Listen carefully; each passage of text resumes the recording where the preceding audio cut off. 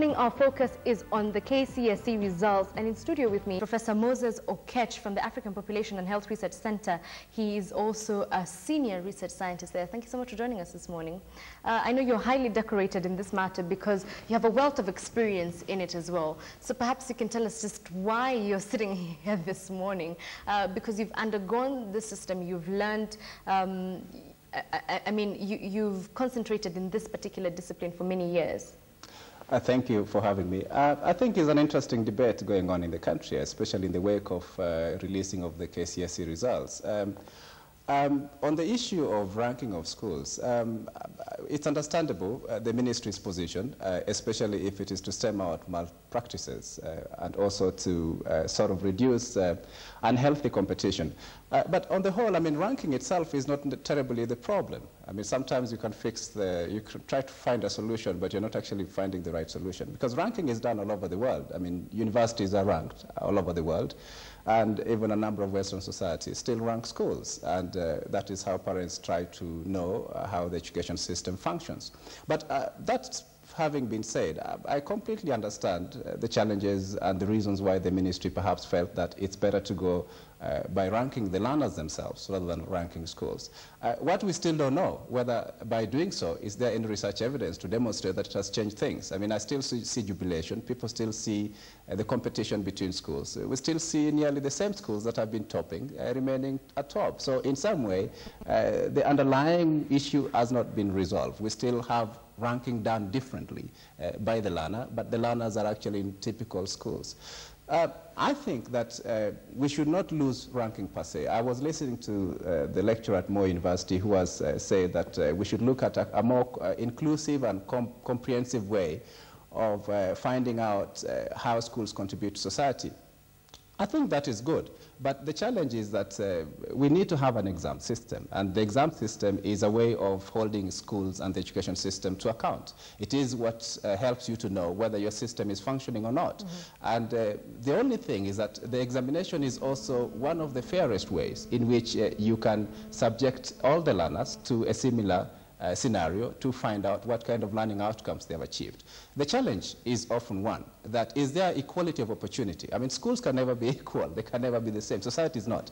But is there equality of opportunity? And I mean, the point being raised is that if you rank schools, and schools have got different outputs and different inputs, such that you've got some schools that have got best facilities, best teachers, and etc., then you lose something, because you don't give everybody the equal opportunity that schools are supposed to give, and then you go and rank them at the end. I mean, that is one of the issues I see with it.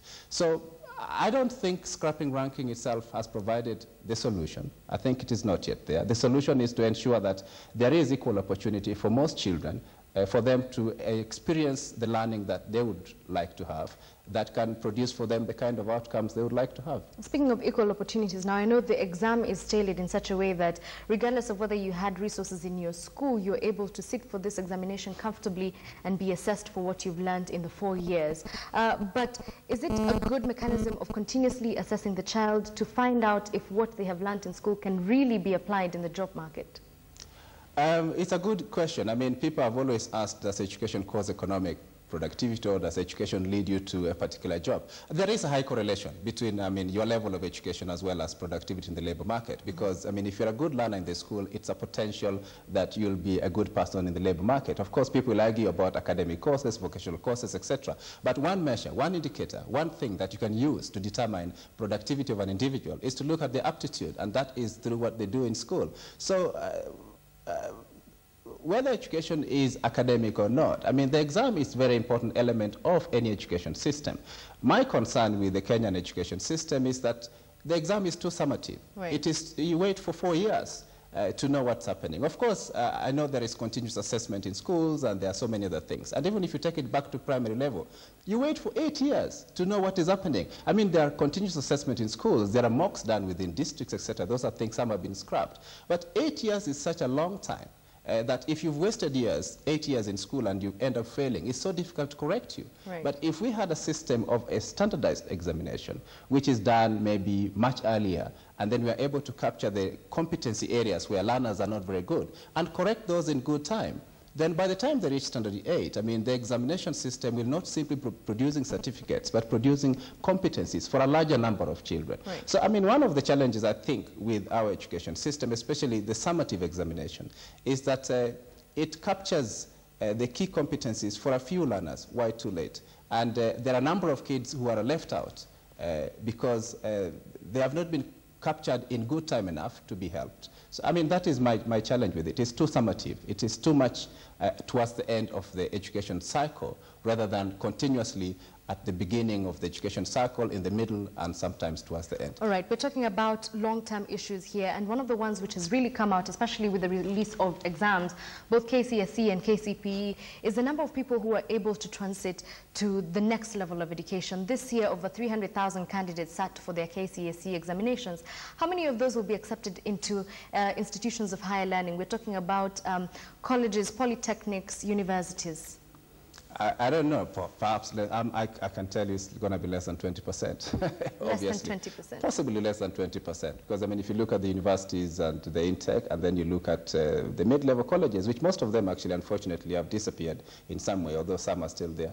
I see less than 20%. All Remember, right. in the whole of Africa, I mean, tertiary education itself is still just about 5% of the cohort. So very few people still go to tertiary education. Tertiary to include universities and non-university institutions. So we still have a very low proportion. If you compare to other countries that are middle-level income, where we want to be in 2030, in terms of the level of number of kids or pupils who should have at least gone into tertiary. Those who pass, there are those who fail.